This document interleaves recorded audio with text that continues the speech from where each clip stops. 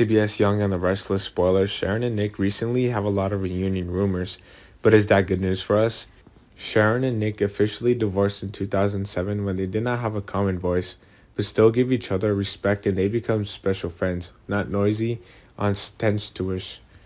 During this time, Nick and Sharon both have emotional problems. Nick is betrayed by Phyllis during an affair with Jack. Sharon is trapped between Ray and Adam, neither of whom offer safety and love for her.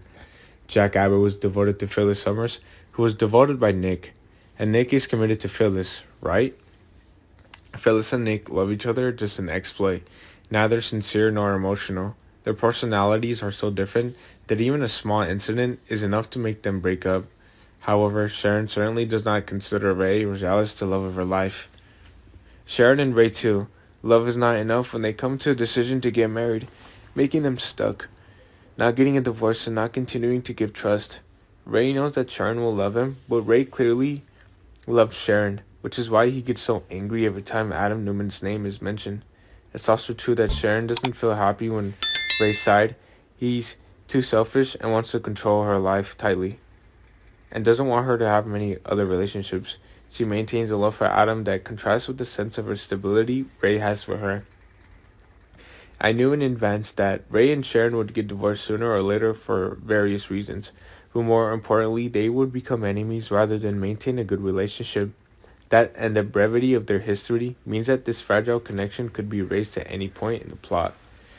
Many people do not want Nick and Sharon to reunite. They will only bring suffering to each other and lose respect for each other. Never use love as a joke.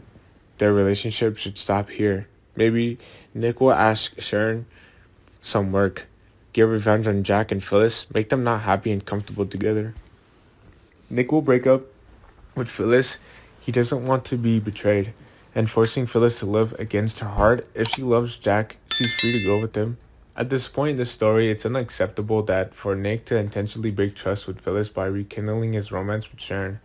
Yes, Sharon, Tag, and Nick have a romantic moment together, but hopefully that's not true. The love couldn't last. The writing staff openly gave food to devoted strict fans. Nick is a decent man. He has never used selfishness, personal love to create a fight with someone. He always kept his composure, be kind, and handle things peacefully. Nick will hope Jack makes Phyllis happy. He accepts the sweet parting. How would Phyllis feel when Nick said such words? Do you have the courage to come to Jack like what Nick said?